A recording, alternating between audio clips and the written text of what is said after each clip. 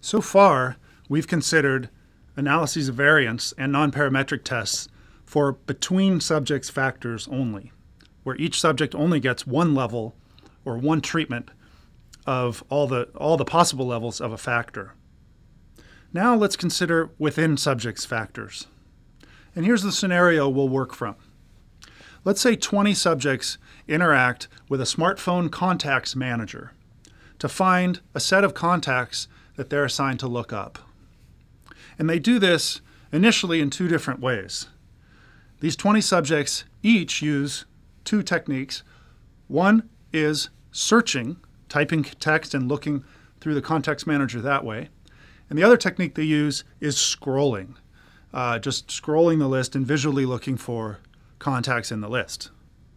Later, we'll add a third technique they'll use, which would be voice search, speaking the name of contacts and trying to look them up that way.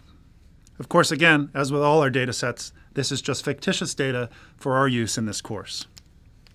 The things we'll measure will be total time and the number of selection errors.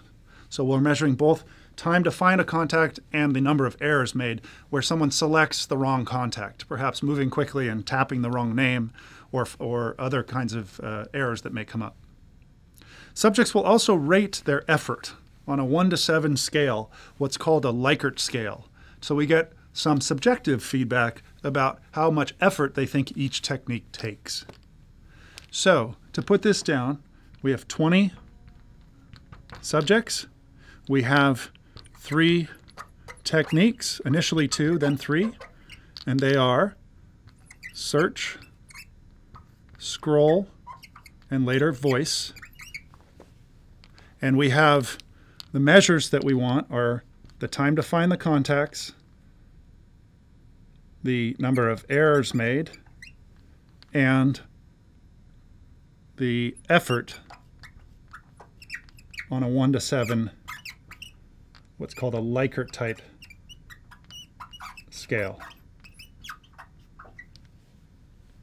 Things are getting a little bit more interesting than we've looked at before, but we're able to take on more complicated analyses because we have more sophisticated analyses at our disposal.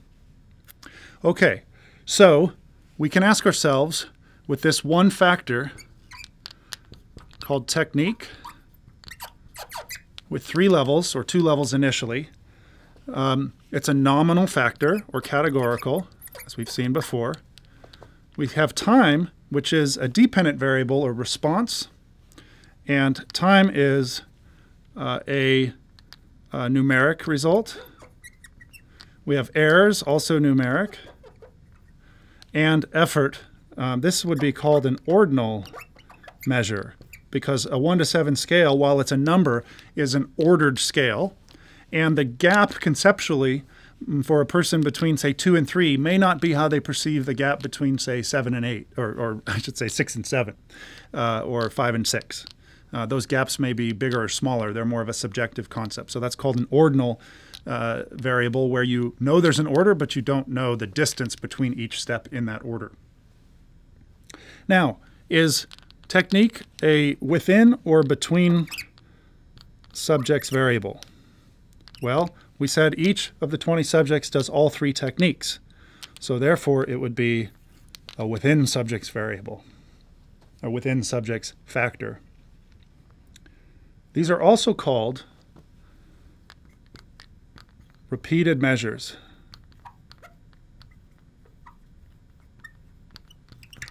And you'll see those terms used interchangeably. It's important to understand they're the same thing.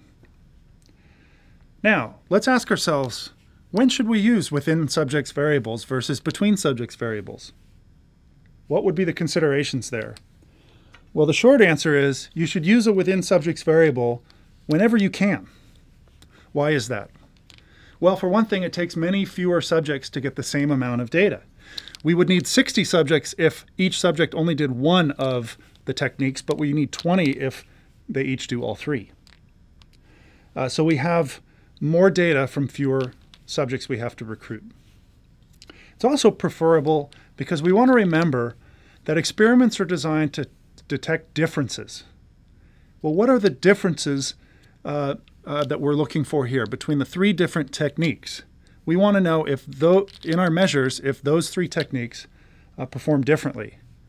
And when we're trying to detect differences, we're doing that against a backdrop of natural variation, measurement error, and general noise. So anything that reduces the variance in our measurements is a good thing, leaving to stand out, hopefully, the variance or differences in the things we care about. And so when we have within subject studies, the variance is less than if we have between subject studies, because you are more like you than you are like anyone else. Every subject is more like themselves than they are anyone else. And so that reduces individual differences and the variance that arises as a result. But there's one very important challenge with within subjects factors, and that is the potential for carryover effects. Because each subject,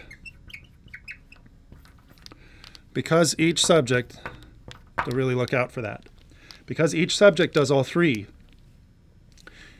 we have to be careful that the order that they do them in is not causing them to perform differently than they would if they only did one each and we had a between subject study.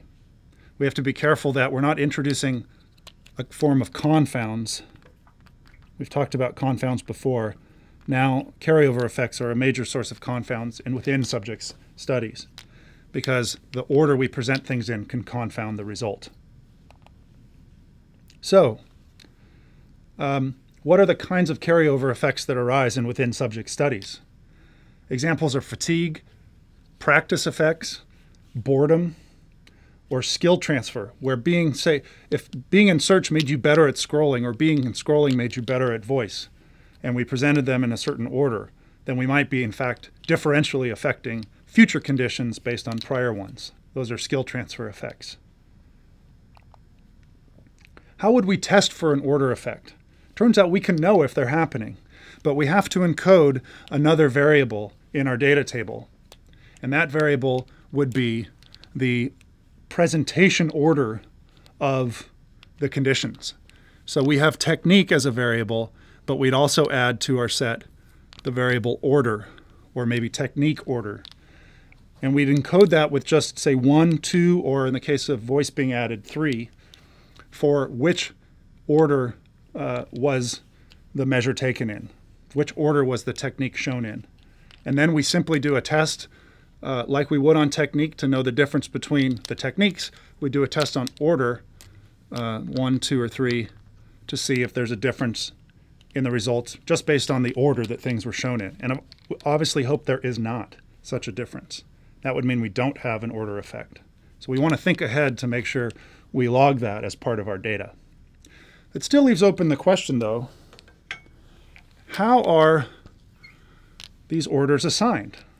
How are orders 1, 2, and 3 actually put together?